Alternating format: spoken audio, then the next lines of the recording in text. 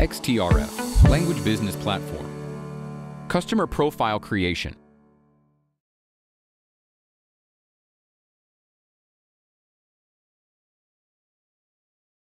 There are two methods for adding customers.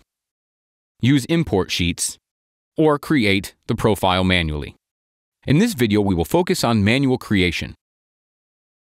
Go to the top menu and select the Create Customer option. Enter the company name and full company name. The short name cannot contain special characters, as it is used for the customer's folder name. Full name is a legal name, and it will be used on XTRF-generated official documents, for example, invoices. The last required field is a unique email address. You can also select the country here.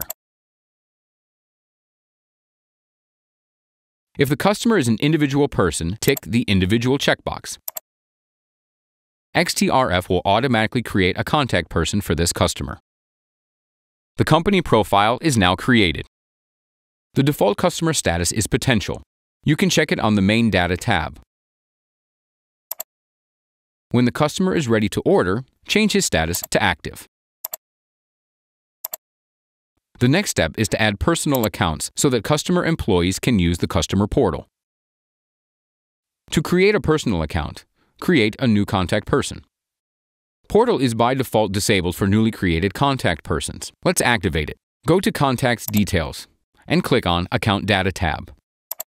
Enable portal access by ticking the relevant checkbox.